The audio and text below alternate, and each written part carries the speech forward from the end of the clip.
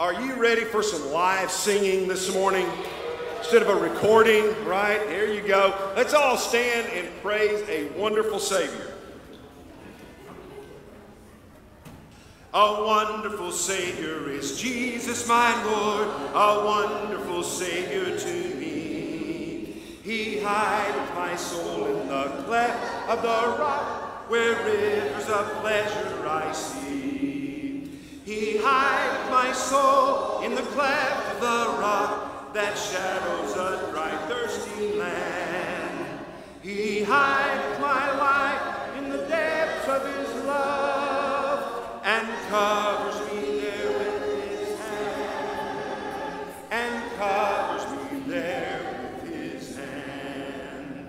A wonderful Savior is Jesus, my Lord. He taketh my burden away. He hideth me up, shall not be moved. He giveth me strength as my day. He hideth my soul in the cleft of the rock, that shadows a dry, thirsty land. He hideth my life in the depths of his love, and covers me there with his hand, and covers me there with his hand. When clothed in his brightness, transported I rise to meet him in clouds of the sky. His perfect salvation, his wonderful love, I'll shout with the millions on high. He hideth my soul in the cleft of the rock, that shadows a dry, thirsty land. He hideth my life in the depths of his love, and covers me there with his hand, and covers me there with his hand. Maybe seated. It is Sunday. All right. I finally know what day of the week it is. Were you like me? After about the third week of all that, I thought, what day is it? Because Sunday is such an anchor point. In Psalm 122 we read, I rejoiced with those who said, let's go to the house of the Lord. And I've been looking so forward to being together. And I know that we as Christians are the house of the Lord, that it's not a particular temple or anything. But boy, it is great to be together. When we were together last time as a group, it was the Sunday after the tornado, and the auditorium was dark. We did not have heat or air. We had a portable sound system. We didn't have slides. We worshiped kind of in darkness, and we presented Headmaster Keith Singer at Donaldson Christian Academy a $10,000 check toward rebuilding of from the tornado damage, and we had no idea when we walked out that it would be 14 Sundays before we would be together. And we're so glad that you're here. Today, yeah, it's a little bit different. Seating with empty pews between us and all of that kind of stuff. Some of you wearing masks. By the way, some of you look much better with masks on. Danny, you need to wear your mask, man. Okay, no, not while you're singing. We're so glad. It's a little different, but it's okay because we're still the church. And for those of you joining us online, we're glad that you're with us too. And you'll notice a new backdrop. We think that enhances our media presence. We want to say thanks to Joe Carroll and to Randy Nips and Michelle Davidson for doing that. Even though you're not here physically with us, you are a part of our body, and we're so thankful you are. And we look forward to the time when you have the health and the ability to come out. We look forward to that. But please know that our shepherds want you to be safe. Well, now, let's come together into the presence of the Lord with a joyful heart, a heart ready to worship, and let's praise our great God in the name of Jesus by the power of the Spirit. You know, our 9 o'clock service, there was a lot more people here, and I'm going, what is wrong with you people? You could have slept in and come at 11 o'clock, right? Right? The smart people are in here today, right? All the smart people. It's great. It's great to be together. This first song that we're going to sing, it reminds us that in Jesus, when we are weak, then It's when we're strong. This song reminds us that He is the treasure in this field of life that we search for. And when we are dry, we drink of the living Spirit that is within us. Amen? Let's all stand and sing, He is our all in all. You are my strength when I am weak. You are the treasure that I seek. You are my all in all. Seeking you as a precious jewel, Lord, to give up might be a fool. You are my all in all. Jesus, Lamb of God, worthy is your name. Jesus, Lamb of God, worthy is your name. When the dark clouds have done their worst, Jesus brought beauty o'er their curse. He is our all in all. That could not hold the King of Kings. Now to His life He brings. He is our all in all. Sing it, church. Jesus, you're the Lamb of God. Worthy is your name. Jesus, you're the Lamb of God. Worthy is your name. Worthy is your name.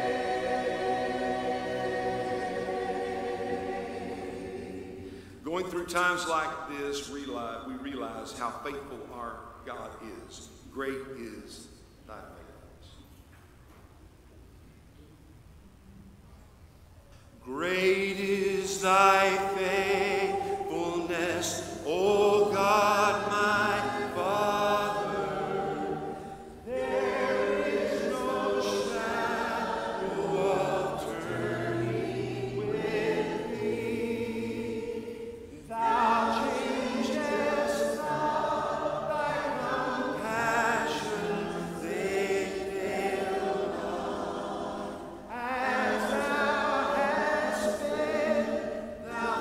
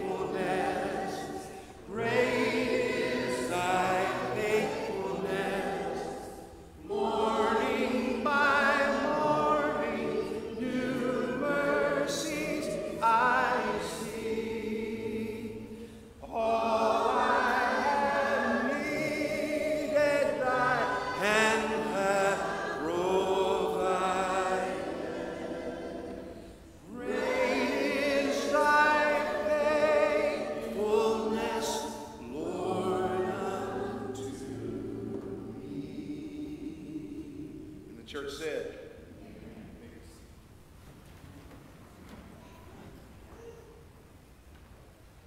What do you decide to preach on a day like today?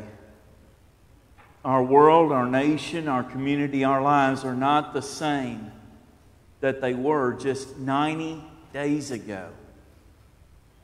For us, it began on March the 3rd with a tornado that dramatically impacted a number of our own members. And then, just immediately after that, some little thing I'd never heard of before. Coronavirus? What is that? And then straight line winds, if that weren't enough, okay, we had some more tree damage that was phenomenal to see.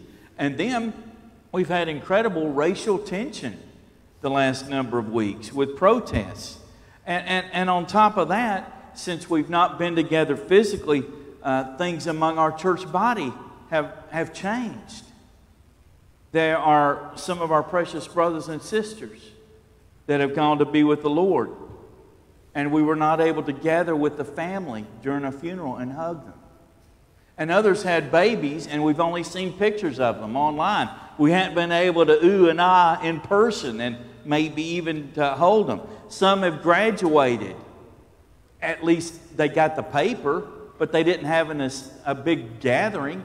We weren't able to sit in the stands and yell and cheer and clap. Some have had surgery and are recovering. Wedding showers and baby showers have been postponed. Drew and Arden's wedding shower postponed. Our foster daughter in Guatemala, her wedding postponed. We were supposed to be in Guatemala back a few weeks ago. That's on hold. Then there are the financial things that have impacted even some of us here. But you know, here we are. We are here.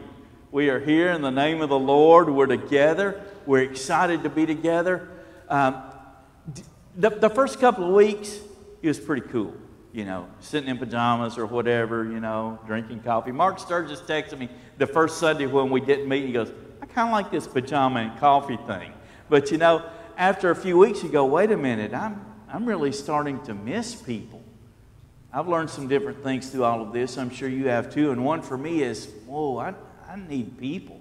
I miss being with people. And our family of believers have found ways to continue to serve in the name of the Lord, which look different, but the church is still the church, and God is still being glorified, and people are being helped. The outpouring of love from this church in the aftermath of the tornado, some of our members can testify, yes, it's unbelievable the things that were done. Cutting trees and hauling limbs and packing boxes, and a number of you are so good at making phone calls and sending notes. It's just huge. Praying and encouraging others. So what do you decide to talk about on a day like today? Do we talk about loss and grief? Yes. Do we talk about racial tension? Yes. Do we talk about the need to have hope and peace? Yes. Yes, yes, and yes. So how in the world can you do that in a shortened service? Well, the Lord has kept bringing to my mind and my heart Romans chapter 12. If you have a Bible, I'd encourage you to turn there or pick it up on your smartphone or whatever. The fact is, there are enough things in these verses to preach a series of sermons on. You can't just do that in one time. But I'll tell you, it's safe to assume that there's at least one thing and probably many things in here that we need to hear at this time. Danny was talking to me. He said, you know, before all this stuff came, we were talking about awaken. Well, what have we been awakened to? Well, Romans chapter 12 is something to awaken to. And as we read these verses, I'd like to ask that you not do two things. First of all, do not look at it as a checklist, okay? If you look at it as a checklist, you're going to miss the point. When I shared that passage earlier in the week with Caleb's going to do communion in a little bit. He said, so basically we should do all the things I'm not good at, right? And I laughed because I said, man, I understand what you're saying. But do not look at it as a checklist. Secondly, I'd like to encourage you to listen to it from a personal perspective. Not, boy, I hope they're listening to this. I hope that individual is listening to this. Or I hope that group of people are listening to these verses. No, I'd encourage us not to look at it as a checklist, and not to look at it as something for someone else, but to look at it from a personal perspective. You see, this letter if you read it, the beginning parts of it and throughout it, all the way up to this point, it's very clear we're in Jesus. It's Jesus who saves us. It's Jesus who redeems us. It's through Him we live. It's by the Holy Spirit, the fruit of that Spirit in our lives, that we live transformed lives. And so this is some of the transformation that takes place as you walk with the Lord. It's not something you do on your own power. So I'd like us to read it from the viewpoint of, Lord, what would you have me to hear and apply in my life? Romans chapter 12, beginning with verse 9. Love must be sincere. Hate what is evil. Cling to what is good. Be devoted to one another in brotherly love. Honor one another above yourselves. Never be lacking in zeal, but keep your spiritual fervor, serving the Lord. Be joyful in hope, patient in affliction, faithful in prayer. Share with God's people who are in need, and practice hospitality. I'll tell you, I have seen these things lived out in tangible ways in the last 90 days by this body of believers. It's been phenomenal. Verse 14. Bless those who persecute you. Bless and do not curse. Rejoice with those who rejoice. Mourn or weep with those who mourn, with those who weep. Live in harmony with one another. Do not be proud, but be willing to associate with people of low positions, and do not be conceited. Do not repay anyone evil for evil, but be careful to do what is right in the eyes of everybody. And if it's possible, as far as depends on you, live at peace with everyone. Do not take revenge, my friends, but leave room for God's wrath. For it is written, "It is mine to avenge. I will repay," says the Lord. On the contrary, if your enemy is hungry, feed them. If they're thirsty, give them something to drink. In doing this, you will heap burning coals on their heads. Do not be overcome by evil, but overcome evil with good. Our longtime missionaries in Mozambique, Rachel and Alan Howe, had a method of studying the Bible with people that's just so insightful. It's not unique to them, they'll tell you that. But what they'll do is they'll read a passage 3 different times, sometimes from different translations, without comment, and just let people sit in it for a minute to listen to it. And so I'm not going to read from 3 different translations. I'm going to read from another one in just a moment. And when I do, you may wish to read from the words on the screen, or you may wish to just close your eyes and listen.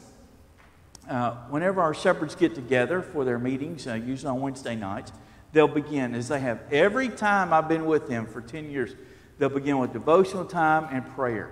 And a lot of times when the shepherd is having devotional time, I'll close my eyes. It's not because I'm trying to get rested for the hour and a half that follows. It's that I'm trying to focus on the words without distraction. And so some of us are pretty easily distracted. I'm one of those guys. So if I close my eyes, it helps me. And it's good for me periodically just to hear the word. So do what works for you. When we did this in staff meeting this past Tuesday, Allison read. We did read it in 3 different translations. Allison read from the New International Reader's Version, and I said, oh, I'd like that. And so that's the one we'll have our second reading. You may close your eyes and listen, or follow along on the screen. Love must be honest and true. Hate what is evil. Hold on to what is good. Love one another deeply. Honor others more than yourselves. Stay excited about your faith as you serve the Lord. When you hope, be joyful. When you suffer, be patient. When you pray, be faithful. Share with the Lord's people who are in need, and welcome others into your homes. Bless those who hurt you. Bless them and do not curse them. Be joyful with those who are joyful. Be sad with those who are sad. Agree with one another. Don't be proud. I like the wording of this. Be willing to be a friend of people who are not considered important. Don't think that you are better than others. Don't pay back evil with evil. Be careful to do what everyone thinks is right. If possible, live in peace with everyone. Do that as much as you can. My dear friends, do not try to get even. Leave room for God to show His anger, for it is written, I am the God who judges. I will pay them back, says the Lord.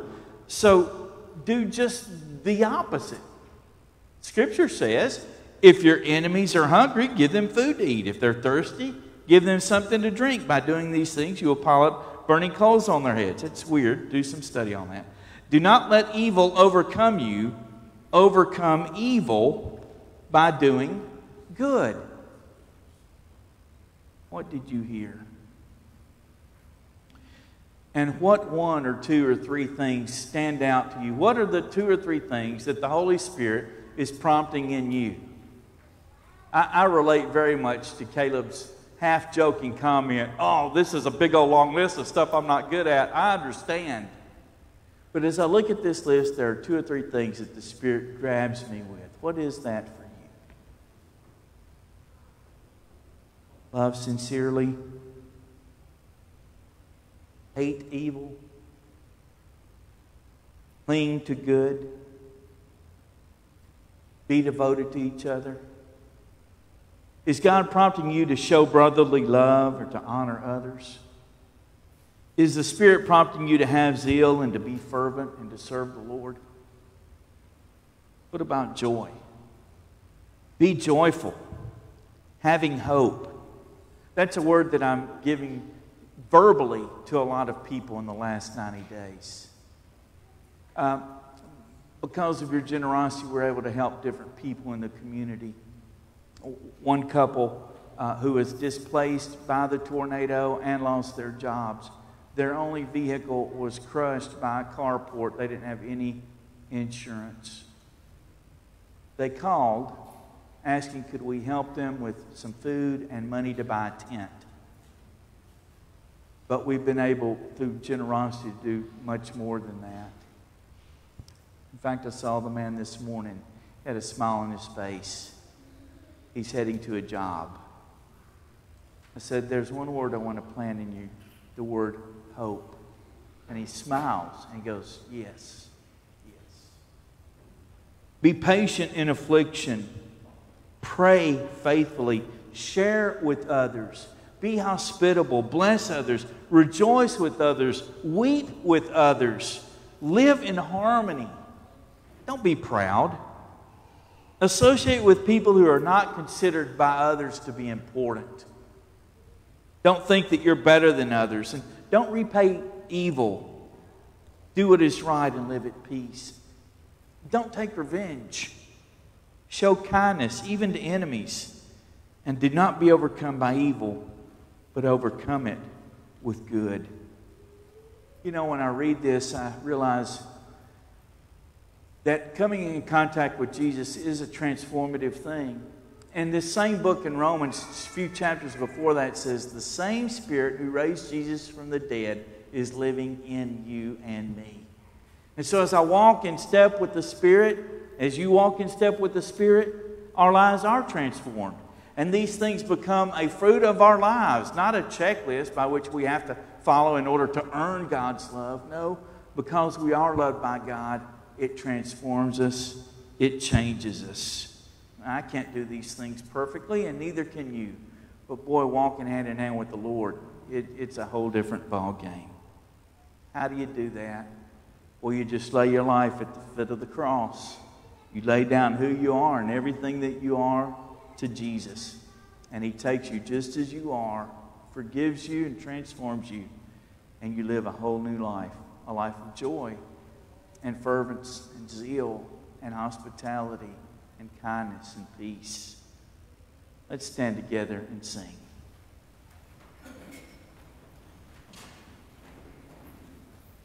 I have found here love and mercy from an infinite supply. I have found here living water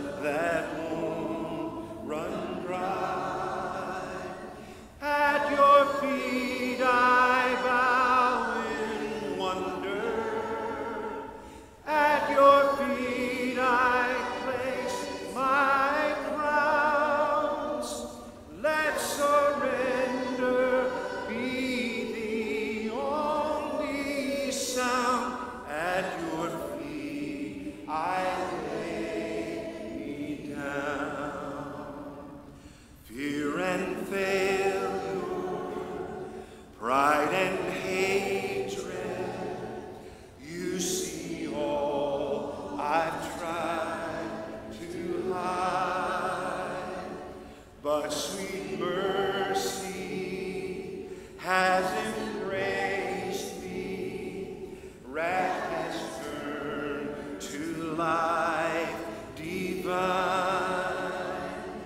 At your feet I bow in wonder. At your feet I place my crowns. Let surrender be the only sound.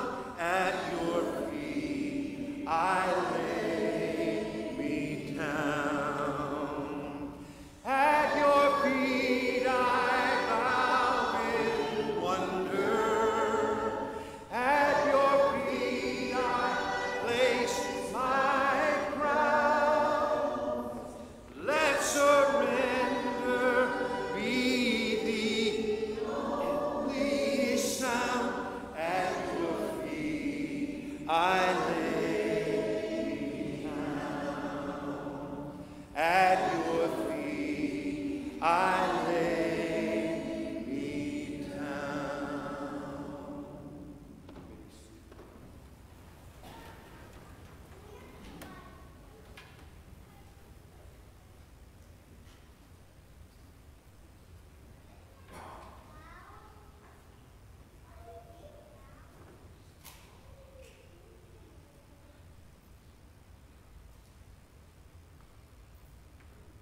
I've spent some time thinking about what I was going to just say briefly this morning.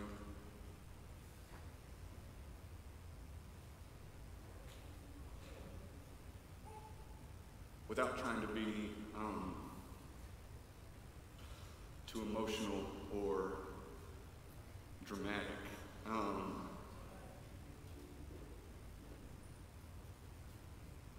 I think the last few months have been the hardest months of mine and Courtney's lives. Some of you know more intimately what that story's been. We found out not long after the tornadoes that a dear friend of mine in college had lost their 4-year-old girl in Cookeville to the storms. A few weeks later, the virus hit and the pandemic happened, and it's funny, we sit here talking to Heather a lot outside when we were greeting this morning, and as she walked away, Courtney looks at me and she said, "That's the girl version of you."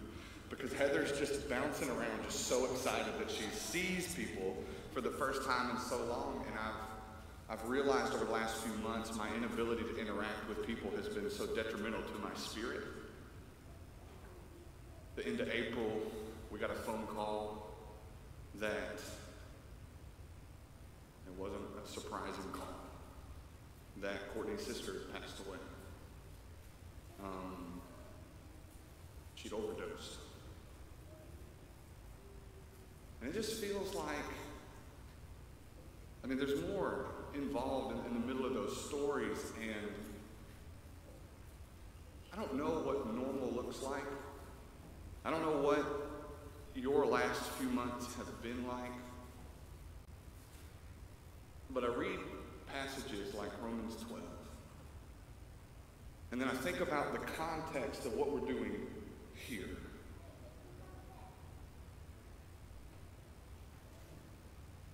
And we look at the table that's been set before us. In the shadow of the cross. With the hope that's really there. And at the top of my Bible, before you start reading in verse 9, it just simply says Christian ethics. And there's been moments in my life where I've looked for a reset, and in the last few months it feels like every other week I'm looking for a reset, just trying to start over, trying to figure out some kind of freshness or something to make things make sense. And I can't think of something more valuable than to look at these passages and to think about Donaldson, to think about Middle Tennessee and the rest of the country and the world, and to think about the kind of people that we need right now. It's funny, we're standing out here greeting this morning, and masks or not, we still have so many more people to meet here that we've not been able to be introduced to yet, that are strangers to us, and yet, in the aftermath of Courtney's sister, we got cards from people we'd never talked to from here, just loving us and telling us that they were with us and surrounding us. And these are very incoherent thoughts. But I think about what we do in communion and we come together. And I don't know if I've ever approached communion over the last few weeks with a more clear representation of what it feels like to live in a broken world. And to long for what's next. And to be reminded of what's to come and what has come and what we are a part of. And so as we think this morning, as we prepare our minds and our hearts, and as we remember the sacrifice that's been made for us, just remind ourselves what that means to us, what that means to the people that interact with us, and what our lives ought to look like, that ought to be so innate in us that this isn't some checklist, that this is just we become so in tune with who God is and what he has for us, that these things just emanate from us. So let's, in those thoughts, we'll pray for the bread. God, we're thankful for you. We're thankful for your church. God, we're thankful for your Son. And it's been weeks since we've been able to do this physically, God, and we're so thankful for your faithfulness and your presence, God, and just we ask that as we take of this bread, that you bless it, God, and allow us to remember the sacrifice that was made for us so that we can walk in newness of life, that we can look for those new moments and wake up every day to your mercies, God. That at your feet we lay down everything, God, that surrounds us in this world, knowing that you have already won, that you've already found victory, and that you've invited us into that at this table, God. We're thankful for that. It's in your Son's name we pray. Amen.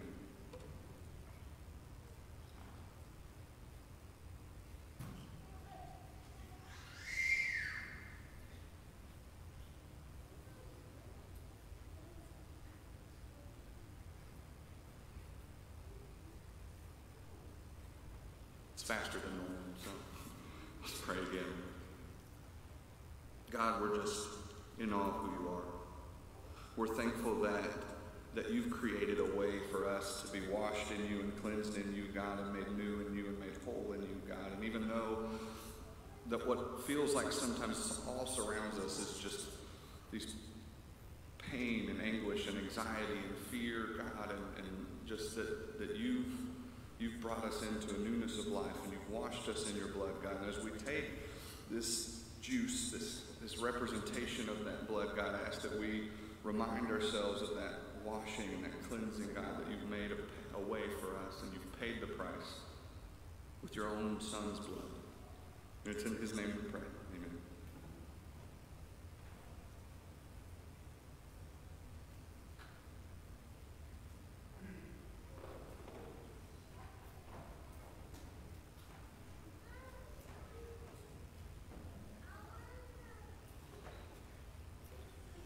To God be the glory, great things he hath done. So loved he the world that he gave us his Son, who yielded his life and atonement for sin, and opened the life gate that all may go in. Praise the Lord, praise the Lord, let the earth hear his voice. Praise the Lord, praise the Lord, let the people rejoice. Oh, come to the Father through Jesus the Son, and give him the glory, great things he hath done.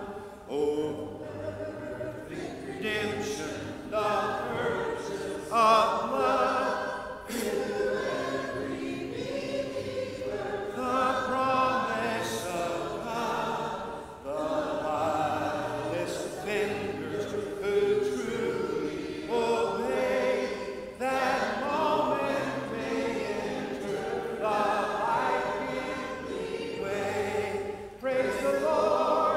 Praise the Lord, let the earth hear his voice. Praise the Lord, let the people rejoice. Oh, come to the Father through Jesus the Son, and give him the glory. Great things he had done, great things he had taught us, great things he had done, and great our rejoicing through Jesus the Son. But purer and higher and greater will be our wonder, our transport with Jesus we see. Praise the Lord, praise the Lord.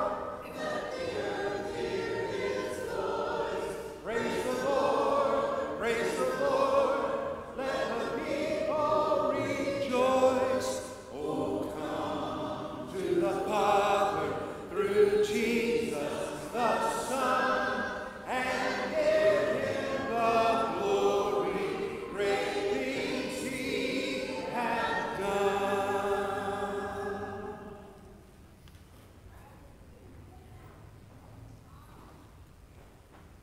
We're so glad to see you today, and thank you for being with us. In just a moment, we're going to have a blessing, and we will close with a song. And after that, our ushers will dismiss us by rows. And those on this side, you'll be dismissed starting from the front. And those on this side, you'll be dismissed starting from the back. And we ask that you make your way to the parking lot, and be sure not to stop in the hallways of the door entrances. And once you get in the parking lot, if you feel comfortable hugging and high-fiving and shaking, do that. I'd encourage you to ask, though, instead of just taking it for granted. For instance, we had my mom and one of my brothers over for supper Friday night. My own mom didn't want to hug me. She just stuck the elbow. Okay, there you go. But anyway, if you feel comfortable hugging, great. If you don't, that's great too. Do whatever feels comfortable. We'll do that out in the parking lot. And as you leave, if you would take your trash with you, there are trash receptacles at each exit. And you can also place your offering in a basket at the table or give online. And about 74% of us now are giving online, and that's a very helpful thing. It's so good to be together. If you would, let's stand up and let's give each other a wave and a shake. Say hello to those around you. All right, say hello. Hey, how you doing? And we're going to have, this will be the passing of the peace, okay? Here you go. May the peace of Christ be with you.